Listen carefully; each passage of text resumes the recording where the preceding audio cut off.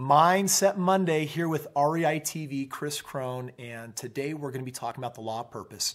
I hope you're watching these videos in the order that we're giving them to you, because at the end of the series, it's going to culminate in you really having an amazing concrete understanding of the law of attraction and how today's law, the law of purpose, is actually going to factor in to you being able to leverage the law of attraction so powerfully that you really will be able to attract and create more of the life that you want to manifest.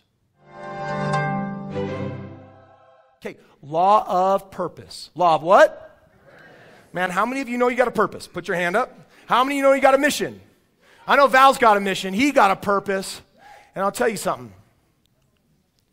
We all have our own unique purpose on this planet. So by the way, I know we got people here like, oh, I've got no value, no self-worth, I got nothing to give. Oh, you are so selfish. Way to rob humanity of your gift. You're so stuck in believing this garbage that someone dished on a plate that you ate, ingested, it tasted horrible, and then you puke it up and eat it again. It's disgusting. My dog would do that.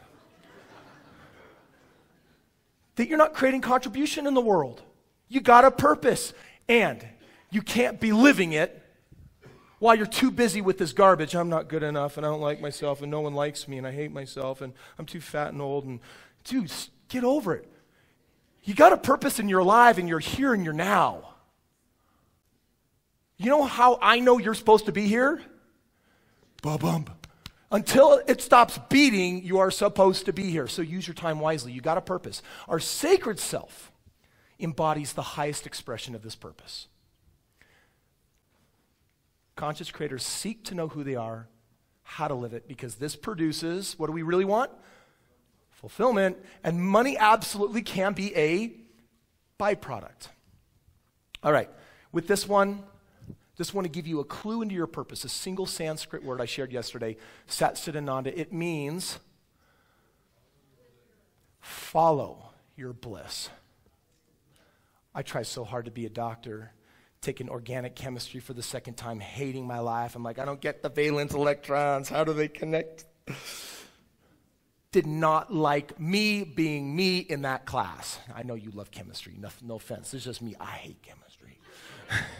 One of the days I'll be willing to face it, but I haven't found a practical reason to like chemistry yet. Align your desires with your purpose and you cannot help it. You must attract more powerfully precisely what you want. And the best part about the law of purpose is that when you are living your purpose and living on purpose, you end up getting this fulfillment. And you know what? There is nothing greater. There's no amount of money. There's no other reward on this planet that can honestly replace what fulfillment will bring you. So start living that law of purpose.